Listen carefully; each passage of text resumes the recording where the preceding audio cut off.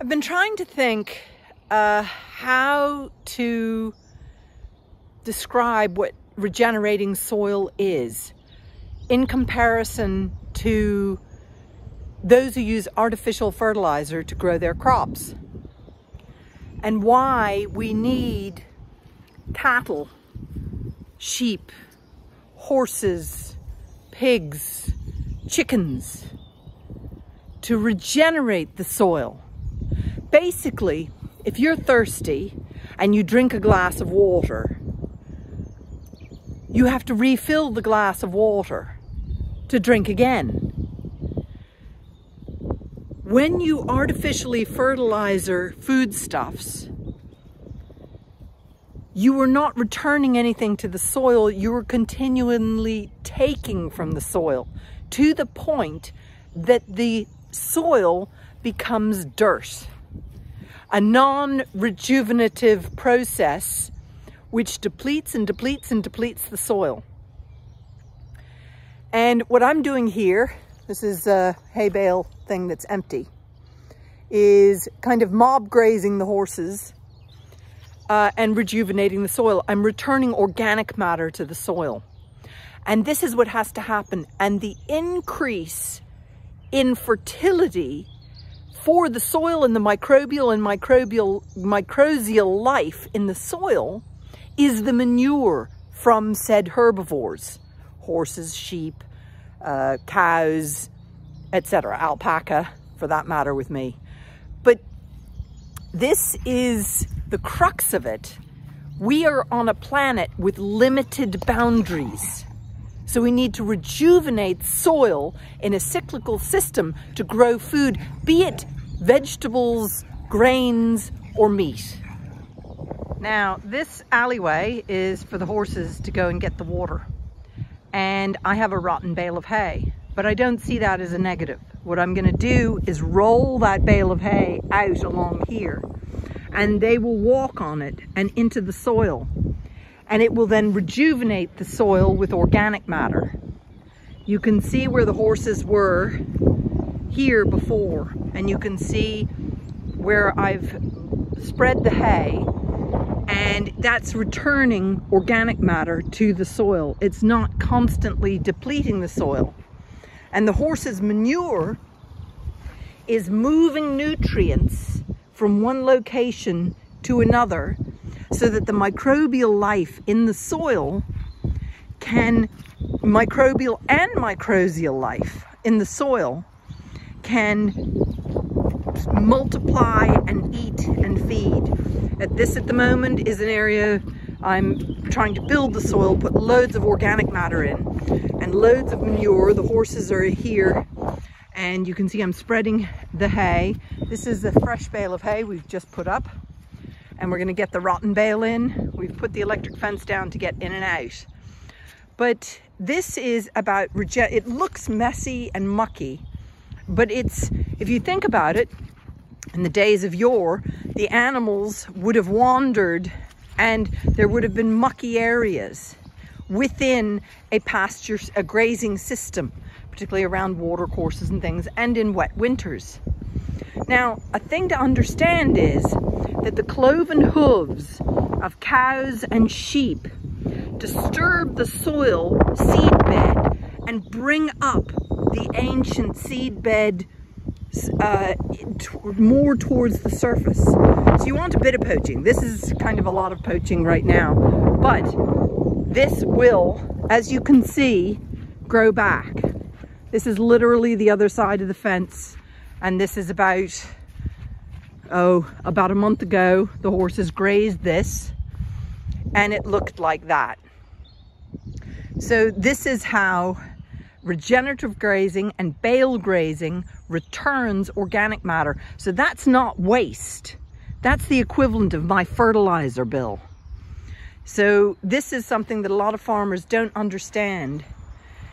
In the modern system, a lot of this is seen as waste.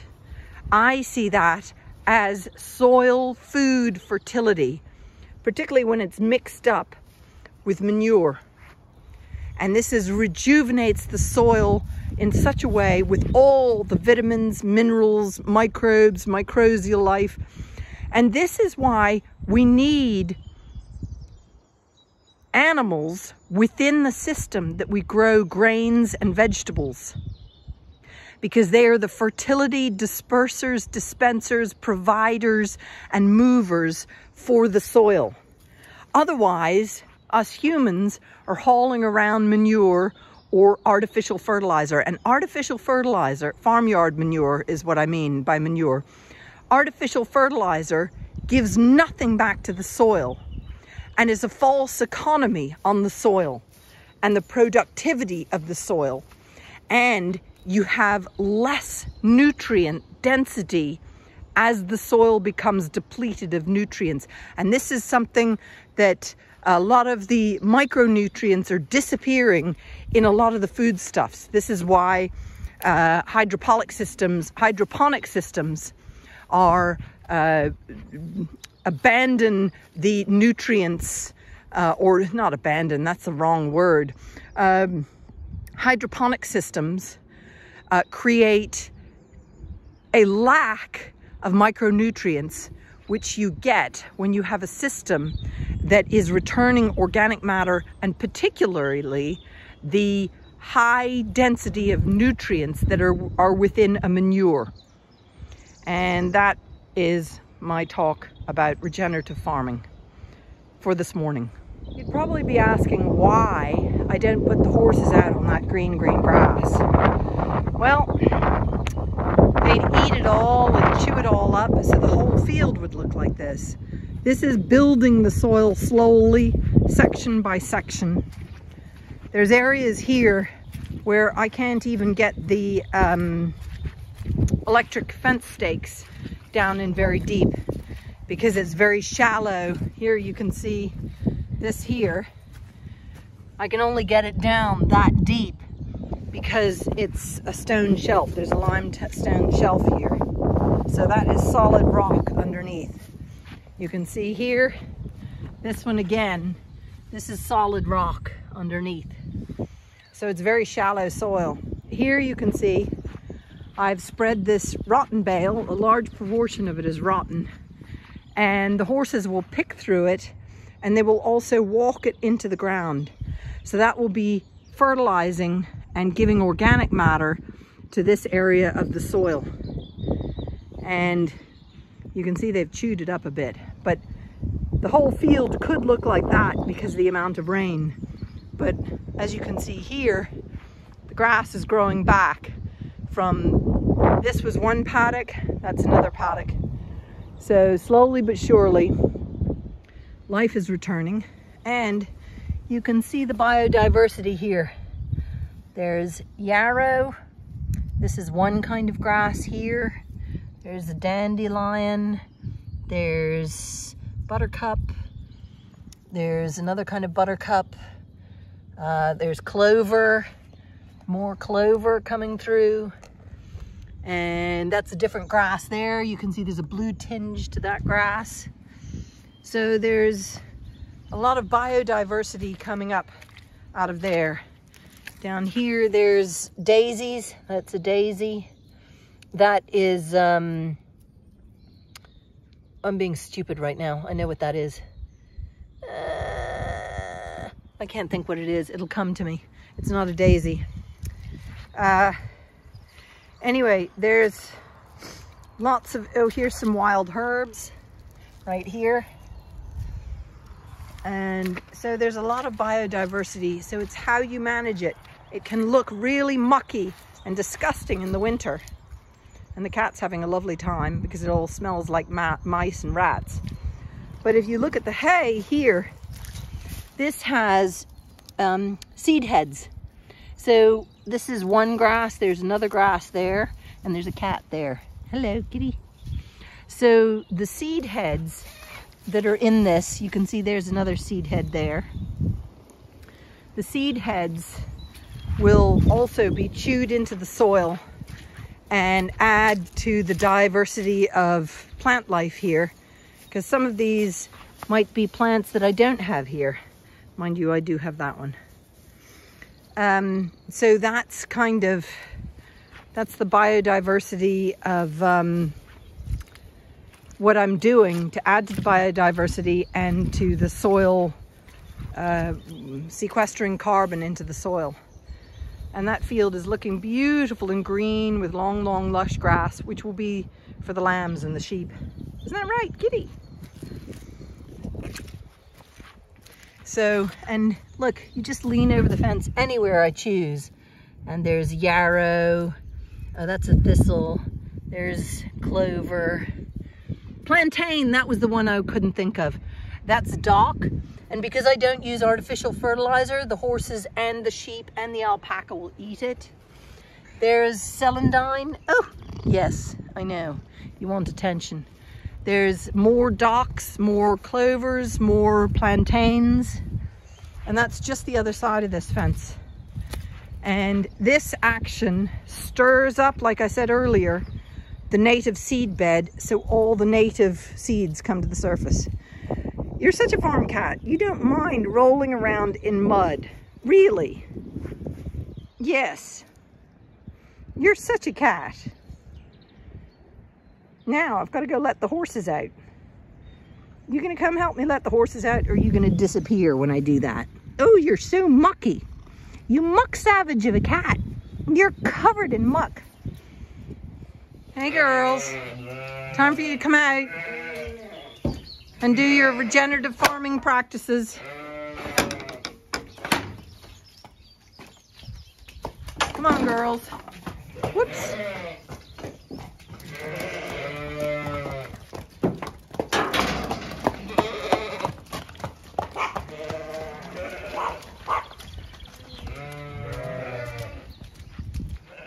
The other dogs are inside right now, just because of dealing with the quad and the bales and everything. And Inca hid under a car, so I couldn't catch her. But these are now going to walk them out to the, come on, Miss Daisy Rose.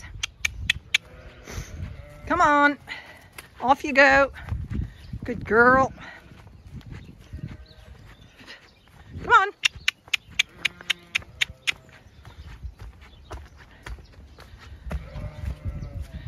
Catching up with her friends, Ishka and her daughter Grasshopper. And because of my neck, I was never able to break school or break Grasshopper. It's been that many years.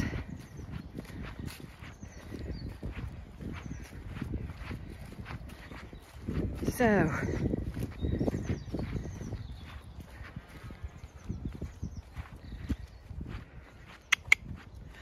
go on, little girl. The horses are going to have a lovely time grazing that bale of hay.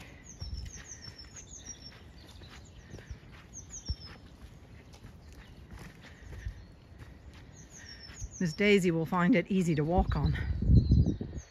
Or she's just going to stop and start eating. There we go. She's just going to stop and start eating.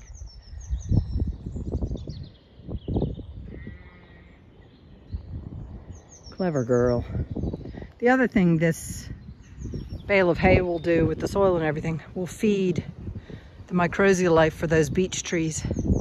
Mind you, those beech trees are so old. They're near the end of their life, which is why storms have been knocking them down.